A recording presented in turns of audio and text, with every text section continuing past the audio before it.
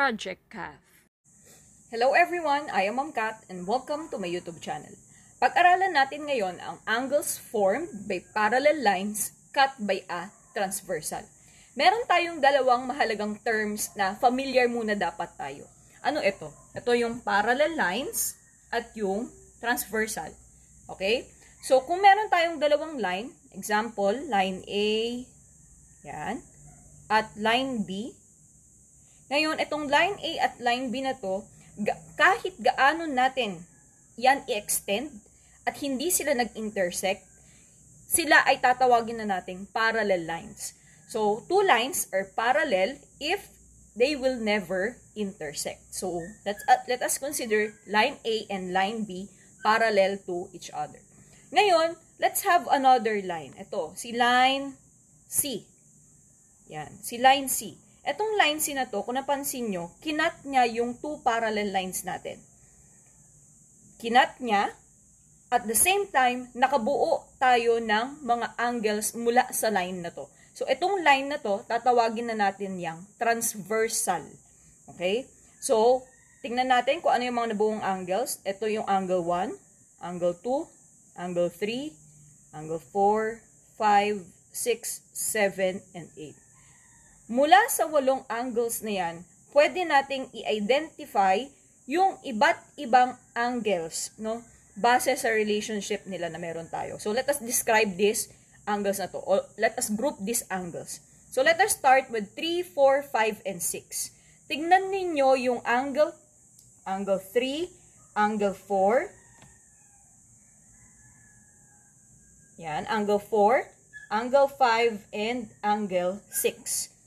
Kung mapapansin nyo, yung 3, 4, 5, and 6 na angles, makikita mo sila sa loob na pwesto. Ito sila. Yan. Tama? So, yung mga yan, tatawagin natin silang interior angles. Okay? Kung mapapansin mo, gumamit tayo ng parang less than na symbol, angle ang basa natin dyan. Okay.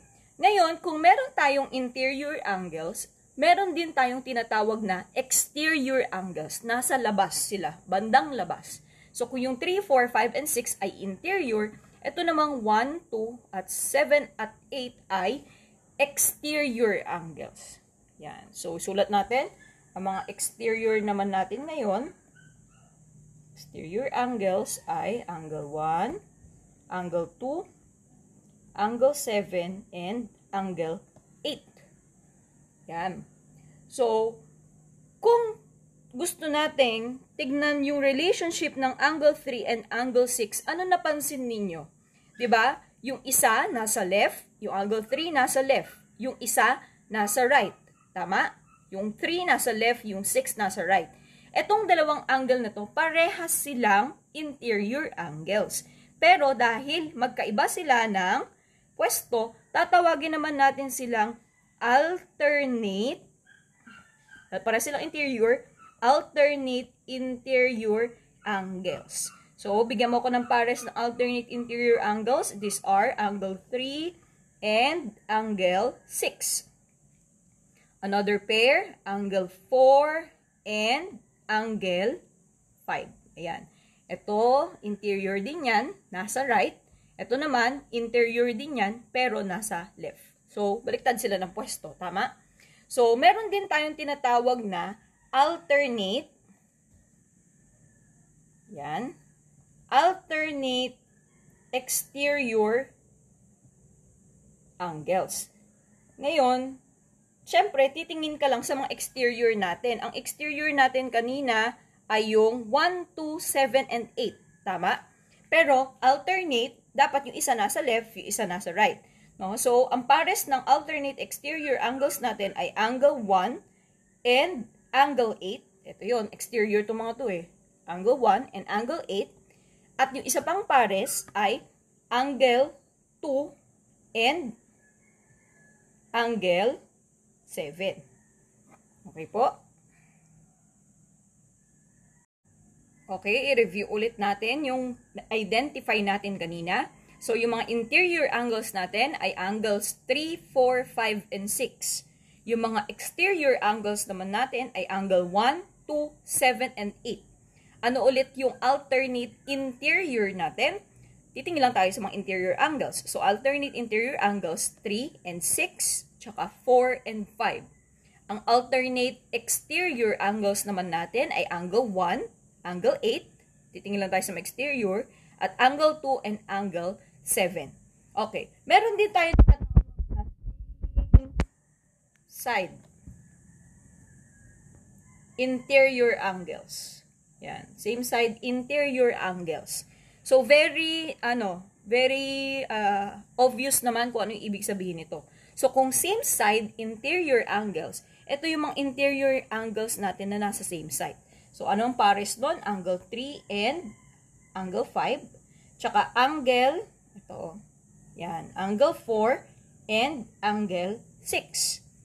Ngayon, meron din tayong same side exterior angles naman. So, yung titignan lang natin, mga exterior angles. Okay? So, ang exterior naman natin ay itong dalawang to.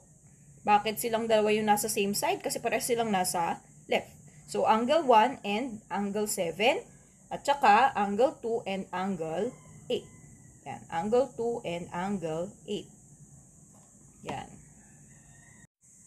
Okay. Ngayon naman, tignan natin kung ano naman ang ibig sabihin ng corresponding angles. Yan. Etong 1 and 5, pares yan ng corresponding angles. Tignan mo yung pwesto niya. Si 1, makikita mo siya sa taas at left side ng line A. Tama? Ito namang si angle number 5. Yan. Makikita mo siya sa taas ng line B at nasa left. So, halos parehas sila ng pwesto, tama? Yun yung tinatawag nating corresponding angles. Meron ka pa bang ibang nakikitang corresponding angles? Ano kaya ang pwede maging kapares ni angle 3? Ito ay angle 7. What about angle 2? Ito ay angle 6. What about angle 4? Ito ay angle 8. Tama? Yan. So, this time, let us have another example. So, ito yung ating transversal. Ito naman yung ating parallel lines. So, yung line G, transversal. Yung line A at B, parallel lines natin. So, halimbawa, ito yung angle 1, angle 2, angle 3, 4, 5, 6, 7, 8. Yan. Halimbawa lang. Tingnan mo mismo sa illustration na to, alin kaya sa mga yan yung interior angles? Angle 7, angle 8, angle 3, and angle 4. Tama? What about exterior angles? Angle 5, angle 6, angle 1, and angle 2. Bigyan mo naman ako ng example ng same side interior angles. Yan. Ito yung same side interior angles natin. Angle 7 and angle 3. At saka angle 8 and angle 4. Same side exterior angles. Ito yun. Angle 5 and angle 1. Tsaka angle 6 and angle 2. Tama?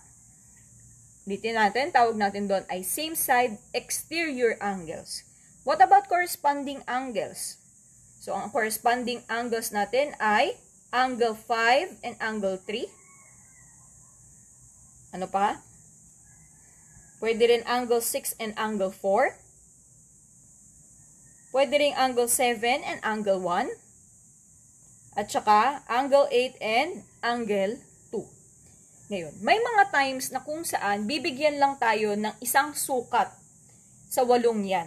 Halimbawa, angle 5. Ang sukat daw ng angle 5 ay, yusin natin, angle 5 ay 100 degrees. Yan. So, palitan natin tong angle 5. Ito ngayon ay 100 degrees na.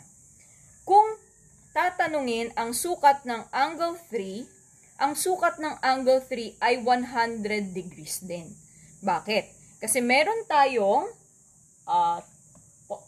postulate na nagsasabi na corresponding angles are congruent. Yan. Corresponding angles are congruent. Pag sinabi natin congruent, parehas ng sukat ang mga magka-corresponding angles. Eh di ba yung angle 5 at angle 3 kanina, corresponding angles sila?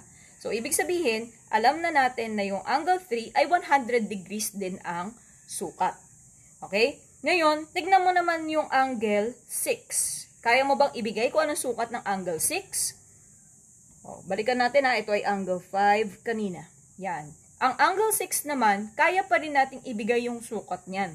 Bakit? Kasi kung maaalala mo, kung ang dalawang angles ay adjacent, magkatabi, at nakabuo sila ng linear pair, sila ay supplementary. So, pag sinabi natin supplementary, ang total ay 180. So, ano yung pwedeng katabi ng 5 para ang total ay 180? Diba yung 5, 100 na? So, yung 6, ito dapat ay 80 degrees. Yan. So, ang angle 6 ay 80 degrees. Okay? So, ano naman kaya ang sukat ng angle 4? Ang angle 4 ay 80 degrees din.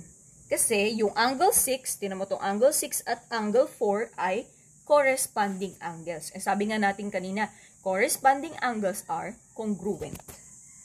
Yan.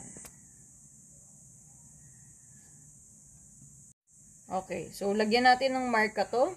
Yung angle 6 natin ay 80 degrees na. At yung ating angle 4 ay 80 degrees na din. Ngayon, ang ating angle 3 ay 100 degrees na. So, ang kulang na lang natin ay angle 7. Yan, angle 7. Angle 8. Angle 1 and angle 2. Yan. Kung mapapansin mo, yung angle 7, tinan mo tong angle 7. Yan, angle 7. Diba katabi niya si angle 5? Katabi ng angle 7 yung angle 5. Ngayon, nakabuo ulit sila ng linear pair. Ano yung linear pair nila? Ito yun, no? Kung titignan ninyo, ito, oh, yung angle 5 and angle 7, may yan. May linear pair silang nabuo. Okay? So, ibig sabihin, supplementary rin sila. Yan. Supplementary din sila. So, in short, yung 5, 100. So, ano yung 7? Yung 7 ay 80 degrees din. Yan. Bakit 80 degrees? Kasi 100 plus 80 is 180. At sabi natin, ang linear pair ay supplementary. So, tingnan mo yung angle 8. Kung mapapansin mo, yung angle 8 ay dapat 100 degrees din yan. So, ito, 80 degrees kanina. Ito, 100 degrees na rin. Marami kang pwedeng i-reason dyan. Pwede mo rin sabihin na vertical angles kasi yung angle 5 and angle 8. No? Tinaman natin yung angle 1. Yung angle 1 naman, pwede natin sabihin na yung 4 and 1 vertical angles sila. Kasi may nauna tayong lesson dito tungkol dito. Pag sinabi naman natin vertical angles, hindi sila magkatabi, pero meron silang, na-form sila out of two intersecting lines. Non-adjacent angles na nanggaling sa two intersecting lines. So, yung angle 1 dito, ito yung ka-vertical niya, si angle 4. And this is, so masasabi natin na congruent sila. So, ang angle 1 ay 80 degrees din. At ang angle 2 naman, pwede nating i-reason na yung angle 4 at angle 2, linear pair sila. No? So, ito ay 100 degrees naman ngayon. Yan. 100 degrees. Please subscribe to my YouTube channel, Project Cath. Thank you for watching.